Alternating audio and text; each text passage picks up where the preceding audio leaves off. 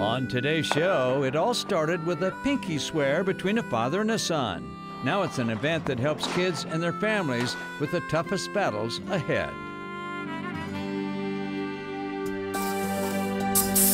Ever wondered what it takes to have a tackle box for musky plugs? Well, we met a Minnesota inventor who figured it out. Gets the heart rate up, burns the legs a little bit. Next up, it's time for a walk in a park, a visit to one of Minnesota's newest parks, Cuyuna.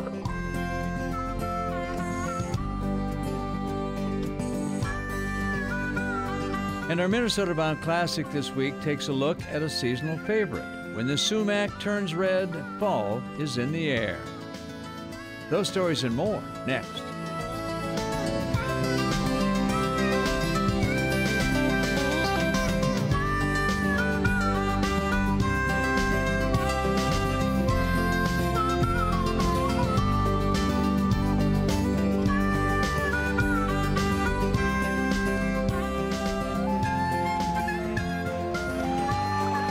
Minnesota Bound. Brought to you by Minnesota Select GMC Dealers. Hi everybody, Raven and I welcome you to the show. You ever hear of, this pinky swear thing? Well, there's a foundation named after Pinky Swear with a story that you just won't want to miss.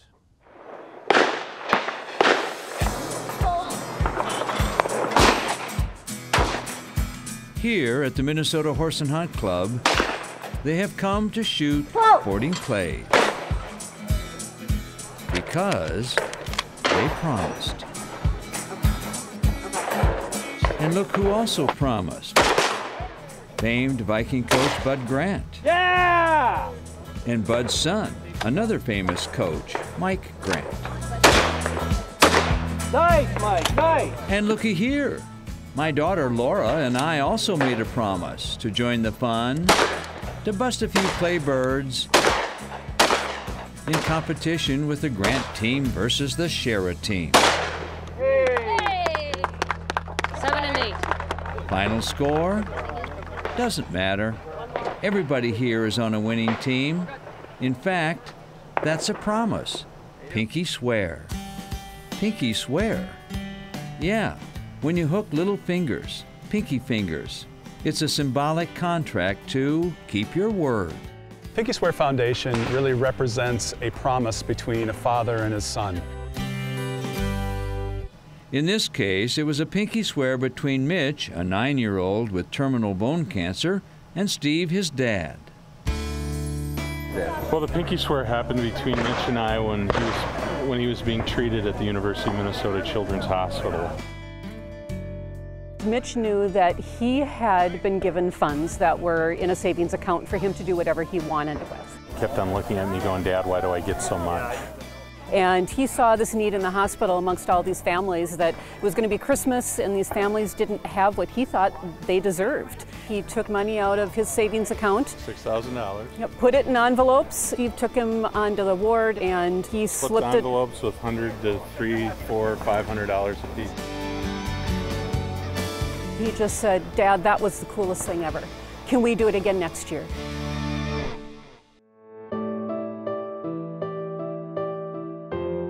Sadly, there would be no next year for Mitch. Before Mitch lost his battle with cancer, he made one more request. Mitch said, "Well, Dad, promise me you're going to do it." He's like, "How am I supposed to do it?" "Pinky swear promise, Dad." Said, It's like that, right? "Pinky swear promise." Thus was born the Pinky Swear Foundation. The Pinky Swear Foundation actually gives monetary support to families that are unable to, pay for those simple bills. No child should be in a hospital fighting such a terrible disease, and Pinky Swear does an awesome thing, helps families financially, and that's why we're out here today. Now it's grown that we are going nationwide. It's evolved into millions, giving millions away. So we wonder, what would Mitch think? He'd say, "Dad, thanks for being a keeper of the Pinky Swear."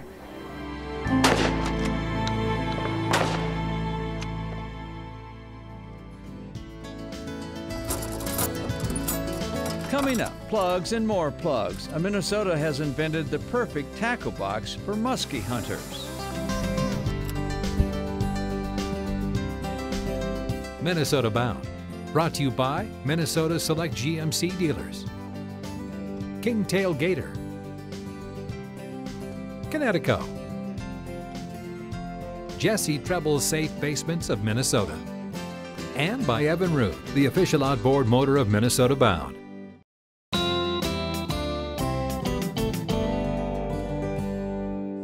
Up next, if you're a muskie fisherman, you know how big these lures are, right?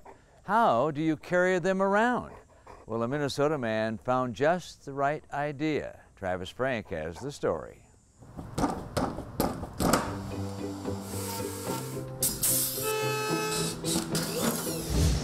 Virtually indestructible. It's the trademark of just-in-case tackle boxes, crafted here in this small Minnesota workshop.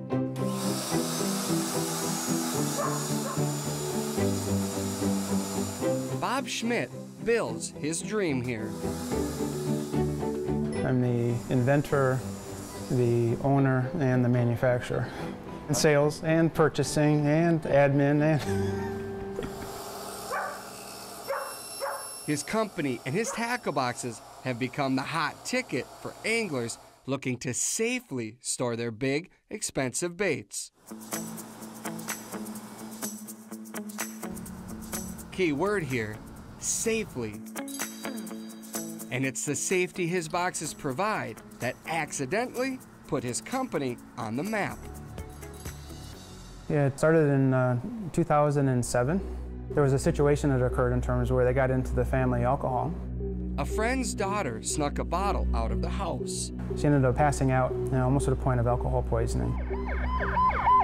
Kind of the time for me to say, well, what about my case of beer in the garage? What about our alcohol in the house? What's out there in terms of for protecting it? And as I did the internet research and everything else, I didn't find anything. So he built this, a clear box with a lock. Liquor safe cases is the term that I use.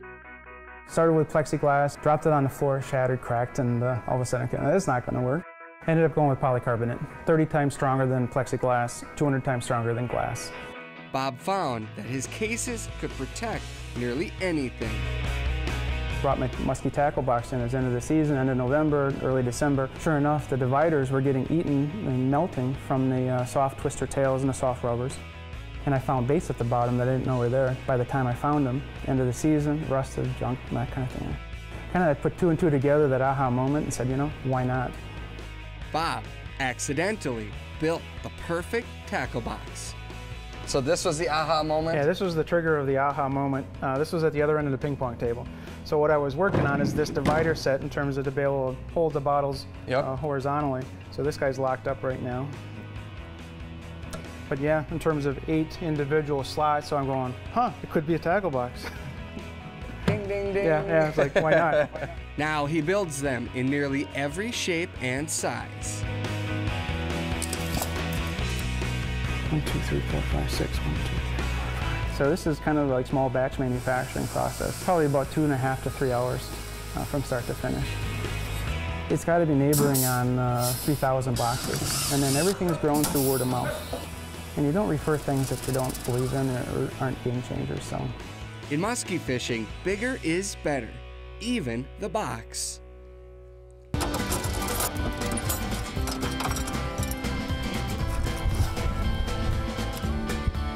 Bob made me these boxes this year, so this is my first year with this setup. Previously I've had many of different boxes, but this is the box that I designed. Really wanted a tool compartment over there for all the tools, just easy access when we hook up to some of these fish. It's a box in a box, so actually it does remove, so you can take out different sections for springtime, fall time, that sort of a deal. They're really cool, you can stand on them, pretty much indestructible, and they're also UV resistant, what a lot of people don't know. The technology is in the boxes. And they'll come up and say, you don't know me. But I ordered a box on the internet, and I just want to tell you that I love my tackle box. It's just kind of mind-blowing at that time, but it's a feel-good. And then when there's days in terms where you're doing a monotonous task 100 times or something like that, those are the things that kind of rush back to my mind and say, yeah, it's worth it. It's worth it. Maybe someday he'll build safe liquor cases once again, but for now, anglers have his full attention. What are we doing here, Bob? Final test. It works.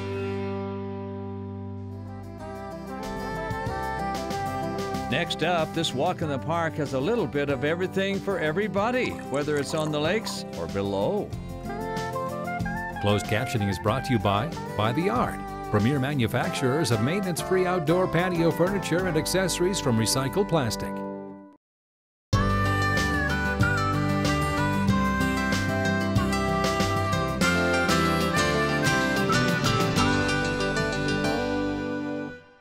Time now to explore another one of our fine Minnesota state parks in a series we call A Walk in the Park. Up next is Cuyuna State Park. The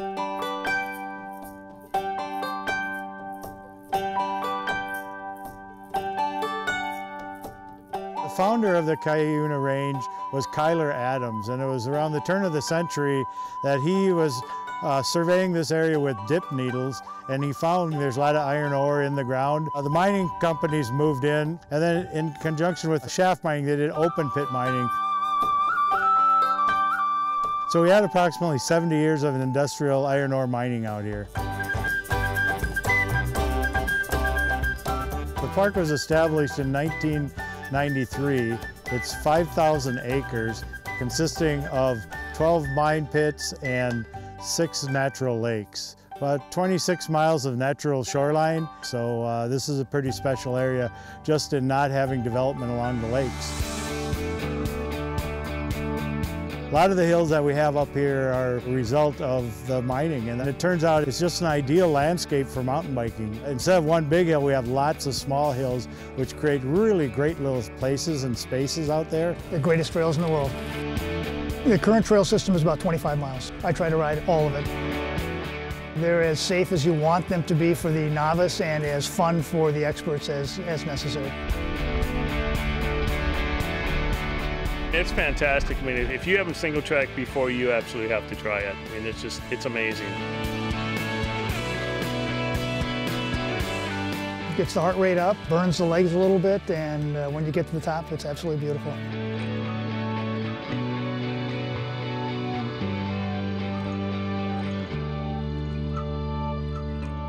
But it's also a paradise for water folks too, you know, the folks that want to scuba dive and canoe, kayak, and paddleboard. So it does take us a few minutes to get in the water. So start with that and we should be good. My name is Todd Matthews. I'm the owner of Minnesota School of Diving. Yeah, I've been diving Cuyuna since, well, even before it was a park. I've been diving out there since the mid-'80s. You've got fantastic conditions, very clear water. In the summertime, the temperatures are very comfortable up into the mid-70s. During the mining times, they were pumping water out constantly. When they stopped mining, the water just naturally, floated back in. So again, we have visibility commonly of, 20 to 50 feet. At 1,700 PSI is when we want to turn around. We train divers out there, so taking people that are uncertified to do their open water portion of their dive training. I'm very nervous. I'm not nervous, I'm just struggling. But then a lot of the dives that are done are just for pleasure. If you want a nice, easy dive with fish, vegetation, rocks, throw your gear in and walk in. There's 27 bodies of water, but multiple access points into those. When we go out, we have a little dive exploring one of the mine sites. In the mine pits, you can see fantastic fish life. There's a lot of bass and sunnies and crappies, and you do see an occasional walleye, some trout, a lot of northern pike. There's also these old trees that are grown on the sides of the mines, entire forests of trees you can swim through. There's a lot of mining remnants too. There's old mining shafts, foundations of buildings still down there. It's an amazing structure out there.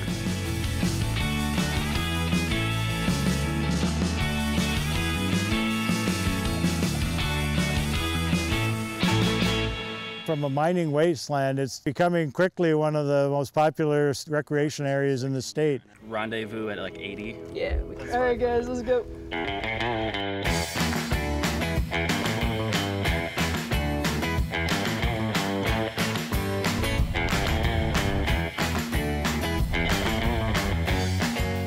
We have a little bit of something for everybody out here.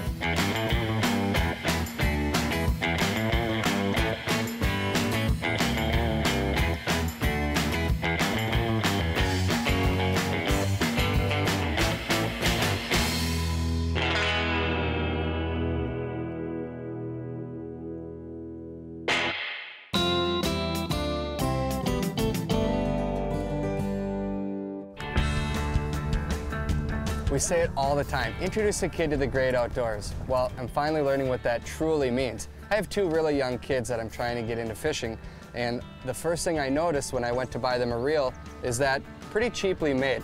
So here's a couple things to consider. One, when you pick up a reel, press the button and make sure that when you close the bail, it actually engages the line. Second thing is the line is a lot of times really old. So when I got home, I replaced it with fresh line. That way, when my kids go to cast, they don't have twirls or knots in the line. I just want them to have a good experience. Having good line and a good working reel gives them a better chance to catch that fish.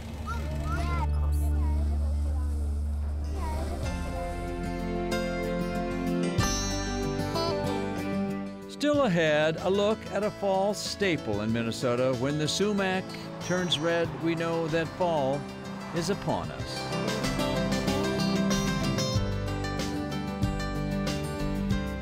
Minnesota Bound, brought to you by Borderview Lodge, Ellsworth Creamery, and by Totem Resorts.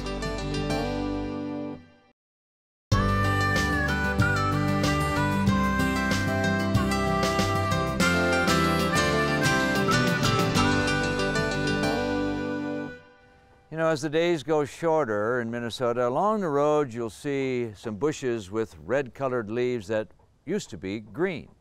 Those are sumac, but that sumac is much more interesting than it looks.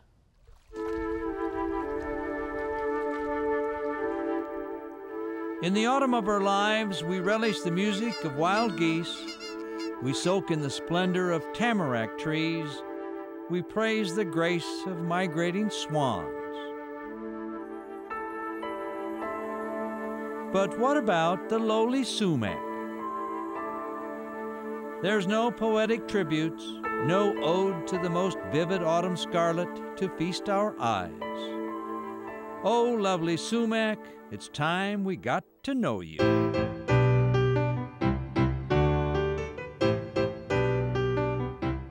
Two kinds of sumac, staghorn and smooth, always seem to grow in just the right spaces, turning our roadsides into pretty places.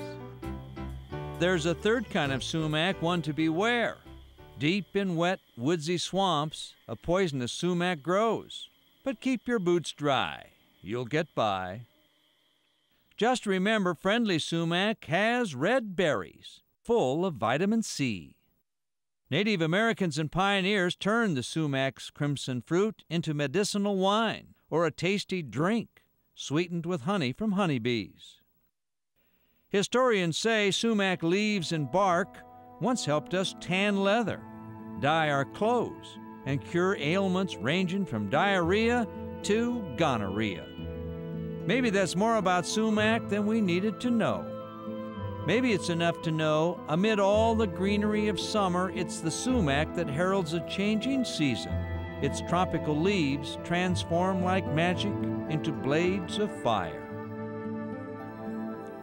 So ends the sumac cycle. Winter nears, its beauty fades, and only sumac seeds remain. Seeds to feed the birds, seeds to start anew, another patch of eye candy for autumn.